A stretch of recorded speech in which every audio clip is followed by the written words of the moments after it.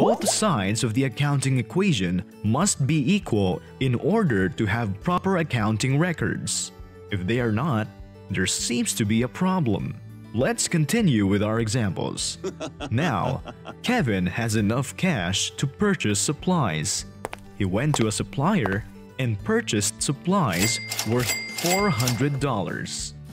In this transaction, cash has once again decreased in exchange for supplies. Since both are part of the asset, the total amount of assets is not affected. Also, liability and equity are not affected. Kevin rented an office space for his business. However, Kevin is required an advance payment at least 3 months of rent to be able to use the space. The cost of monthly rent amounts to $300.